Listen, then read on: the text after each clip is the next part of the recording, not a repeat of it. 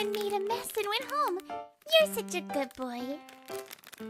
You did what no one wants to. You're kind. My mommy said you're a good boy.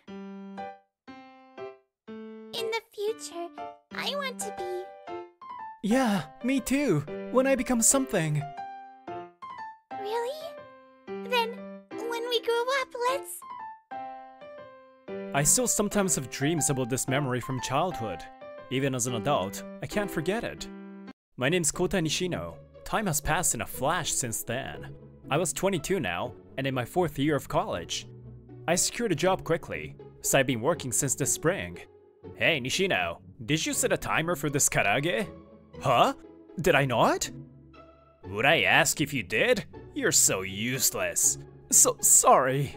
We can just say sorry if we serve half-raw karaage. The one yelling at me was my senpai, Ryo Kudo. He's also in his 4th year of college. He worked fast and his customer service was great. After graduation, he was going to go full-time. It was my fault for making mistakes, but he was always extra tough on me.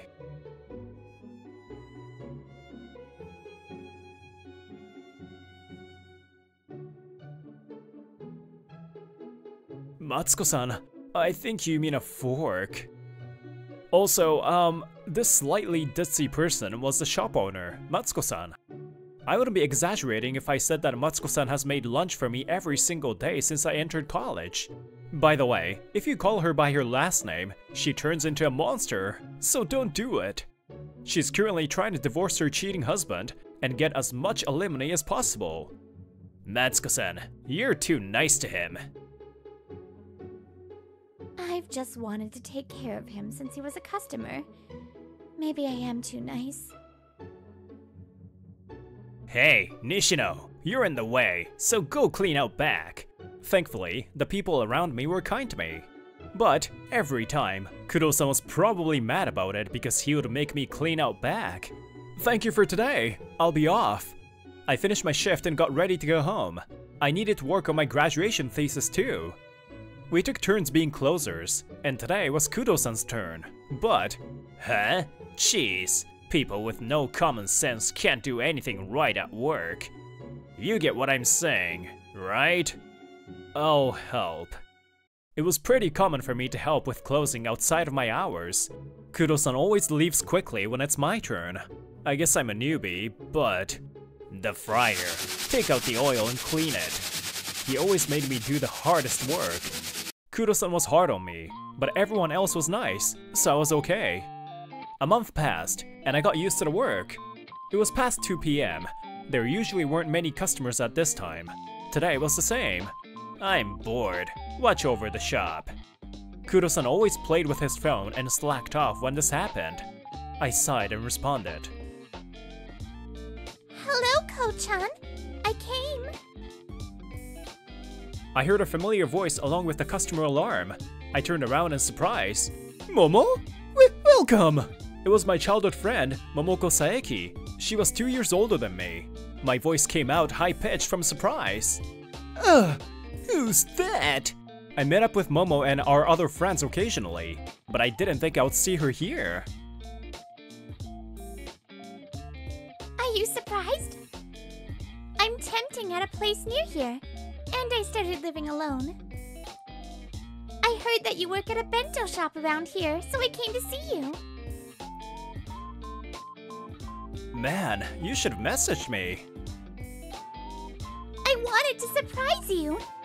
You're surprised, right? I am. I'm glad to see you're well.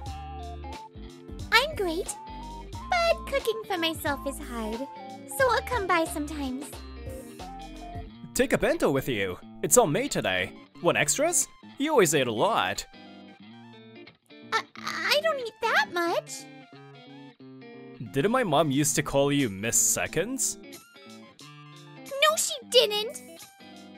Or was it Miss Extra Rice? Both are wrong. Jeez, you're nice, but you pick on me sometimes.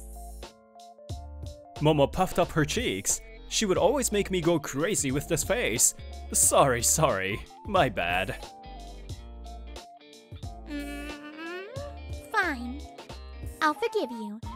So let's go to the park again sometime, like the old days.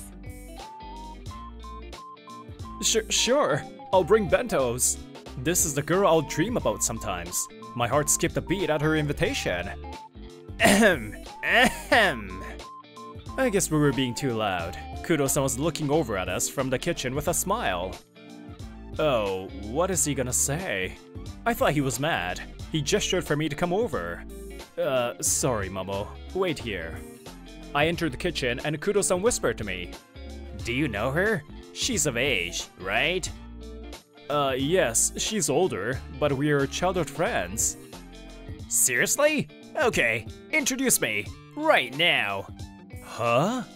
I always see her on my way to school, and she's my type exactly. So lucky I run into her here. This is my senpai, Kudo-san. I say senpai, but we're in the same year of college.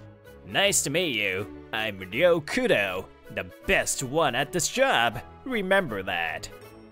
Kudo-san introduced himself with embellishments, but Momo's reaction was so-so. What a coincidence. I've seen you around and always thought you were cute. Come by whenever. I'll always give you something extra. Momo smiled weakly and tried to leave, but she turned around. She gestured for me to squat down, so I lowered myself. Congrats on your new job! Ugh! Momo laughed sneakily. She had told me over the phone, but man, that got me. Momo left happily. Kudo-san glared at me like I was his biggest enemy. Momo started to come by the shop from time to time. Oh? She's here again? She's your girlfriend, right? You guys look great. No, just a childhood friend. Aw, my. Acting shy?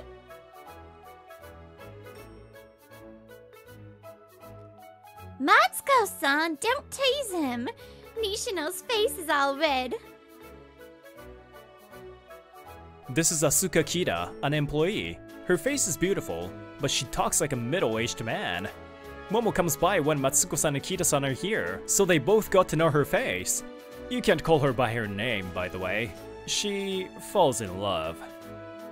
What? Kida-san? You've been smiling weird. What? As long as you do your work, I won't bother the youngins.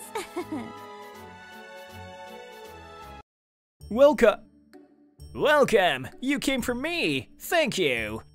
As soon as it was Momo's turn, Kudo-san jumped in. He was just chopping cabbages. He's fast. I'll take care of you since I've been here longer. Nishino, go to storage and get more chopsticks. Momo looked concerned. I gestured sorry and headed to storage.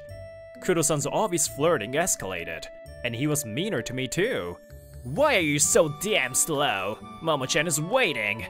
This is why it's such an inconvenience to have you, you slacker.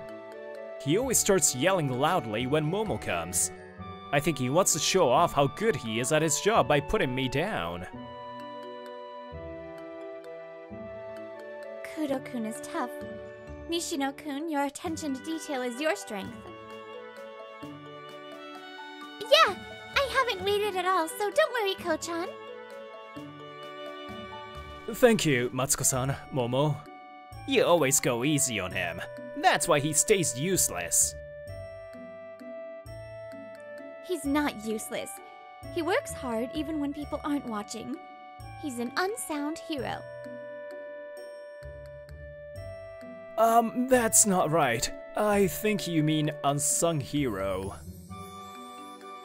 Kudo, your methods are not manly. What? Are you jealous because I only look at Momoko-chan? You're pretty cute, Asuka-san. Oh no. Kida-san falls for anyone that calls her by her first name. Kudo-san was sweating, but... Wow. You're the first person that's called me by my name, and I didn't fall for it. Huh? Whatever. Damn it. Why? Nishino, Don't worry about Kudo. Thank you, Asuka-san. Oh, no. I love you. Why? Kudo-san and I both let out a scream. Momoko-san, sorry that Nishino is always embarrassing himself. I'll take care of you since I've been here longer. Whenever Momo came by, Kudo-san served her. He saw me as an obstacle. Nishino, bento containers from storage. Nishino, take the bentos to the police station. He ordered me around endlessly. I couldn't talk to Momo at all. You pack so slowly. How long are you gonna make them wait? Sorry about our slow part-timer. Kudo-san got irritated when Momo didn't come and took it out on me. I'll wait. This young man always works hard, so be nice to him. This woman was a regular. She always spoke kindly to me when she came. Because of people like this, I was able to continue working here. But there was one thing. Kudo-san had always slacked off when it was just us. Recently, he's been making bentos that no one ordered.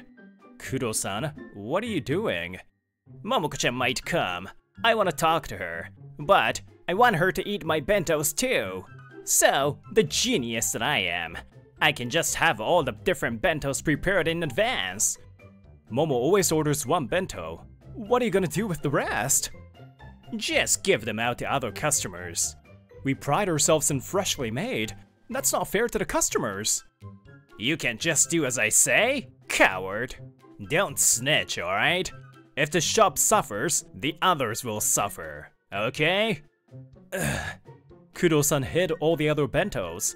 I just couldn't bring myself to serve those bentos. Kudo-san couldn't deal with that, so when that happened, he always came out front. We recommend the curry bento or the barbecue bento today. I'm just as bad for pretending not to know that he's pushing leftover bentos. I felt guilty towards the customers and kind people. Is something bothering you? Kudo's been sneaking around the back recently. Kira-san was sharp. She had noticed Kudo's suspicious movements and my gloomy expressions. Kira-san, can we talk? She must have realized this was serious. We went out back and she heard me out. Momo always came by on Sunday afternoons. Kudo-san always scheduled his shift then. Sundays were busy, so Matsuko-san and Kira-san were there too. Nishino, I'm gonna make all the bentos again. You prep the ingredients. Don't get caught. I can't.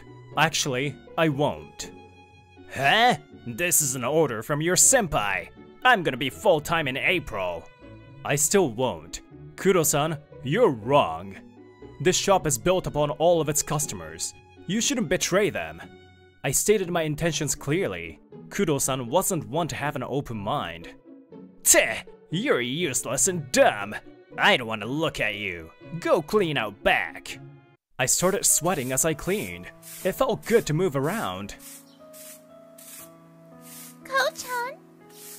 I turned around. It was Momo. Sorry, I came to see you. Ko-chan, you've been struggling. What? No, it's nothing. You're overreacting. Don't lie. Momo stared straight at me. My heart skipped a beat. Every time I come, you get sent away. Is that other guy involved? I've only seen you from afar recently. I noticed that you looked lifeless. Or do you not like when I come? You've been avoiding me? No, Momo. My senpai, Kudo-san. What about me? I didn't notice he had come. Kudo-san was glaring at me. What about me? You get sent away because you're useless. It's not fair to blame others for that. Useless, dumb, and a cheater. Trifecta. You want to talk after underestimating all the customers for personal reasons? Momo, sorry. I was really happy you were coming by. I like that. What do you mean you liked it? All you can do is clean and stuff. Momo-chan's your childhood friend. She must know. Leave this guy and date me. Childhood friend. You're right. We're old friends, so I know him well. He always works hard and takes care of people. He does what no one else wants to do. That's when he was a kid. Here, look at him now. Getting yelled at by someone his age, a useless wage thief. I don't know where he's going after graduating, but I bet he can't get a proper job if he's working part-time like this right now. I'm already set. I'll be in management in April. Let's go out. Huh? Ko-chan? You didn't tell him? That you got Love Securities. What? Love Securities? Like the foreign affiliated one? That one? Yes. I wanted to be a man fit for Momo, so I had started looking for jobs early. I interned in the summer of my 3rd year. I moved on to final selections in January and received an offer in March. Why didn't you say anything? Huh?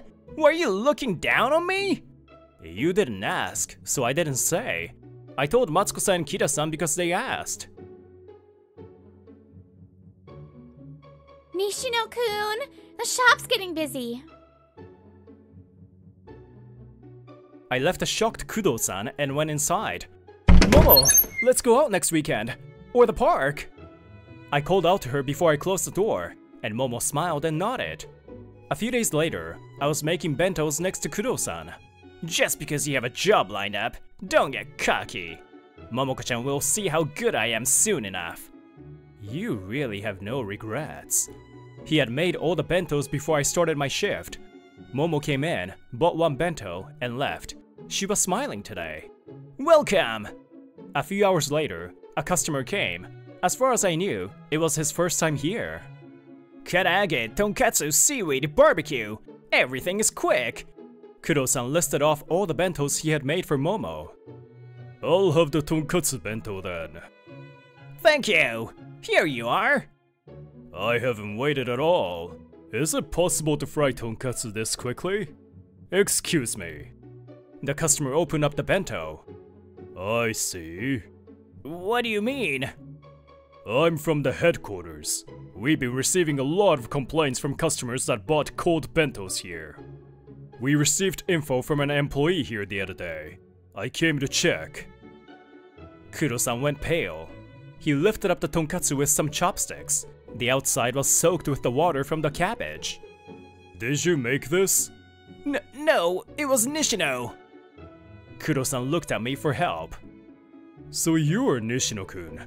Thank you for reporting to us. This bento, this is it? He asked. I nodded. I'm sorry. I couldn't stop him even though I knew. You betrayed me! You're an accomplice! Stop that! He felt guilty, so he reported it. I had admitted it all to Kida-san that day. Thank you for letting me know. It must have been hard. Leave the rest to me. After I told her, Kida-san did some fact-checking and reported to the main office. I heard from one of her trusted employees. You can do the work, but you seem to do a lot of things without permission. We'll discuss what happens from here. Wait for a call. Kudo-san fell silent and sat down on the spot. You! How dare you come here! I'm gonna divorce you for sure! Ow! Matsuko-san's shoe came whizzing by. Matsuko-san's husband had come to the shop to beg for mercy. The shoe she threw at him hit Kudo-san. Kudo-san remained motionless on the shop floor for a while. March. Everyone gathered around to see me off. Kudo-san wasn't here. Oh wait! Where's the other guy? Kudo-san's full-time offer was rescinded, and he quit. He's been looking for a new job, but still hasn't found one. His antics at the bento shop spread around town, and no one wants to hire him. It was short, but thank you all so much. I'm sad.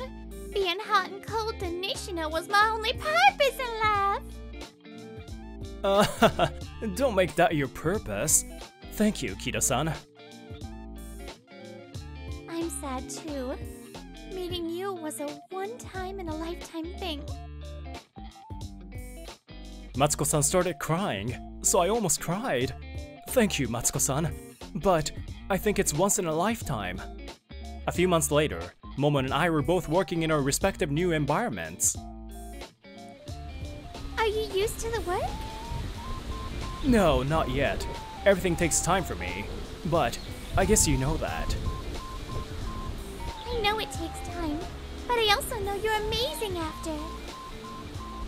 And you're loved. I don't know, but yeah, I meet great people. Hey, Ko-chan, do you remember our promise? We made a lot of promises. I think I remember most of them. How about the one we made when we were cleaning the trash at the park? Of course I remember. It's my most important promise. When I become something, will you be my wife? When I become something, will you be my wife? Ko-chan! You haven't changed since then. You're still kind and just as cute. I'll become a man that can make you happy. Then, I'll propose again. Oh, but before you become my wife, can you be my girlfriend? I'm not anything yet, but... Of course! You're so slow, Ko-chan. Insisting on being grateful to others and not ignoring wrongdoings, it can turn selfish at times. I want to give back to those that support me. I want to be honest with work and people even if it takes time. If you work hard, someone will see it. Hiya, it's Brittany here. Ooh, I'm so angry at this episode because ruining people's food out of petty vengeance is the worst thing ever. Food is precious. Anyways, I'll see you guys in the next episode. Protect your food. Okay, bye.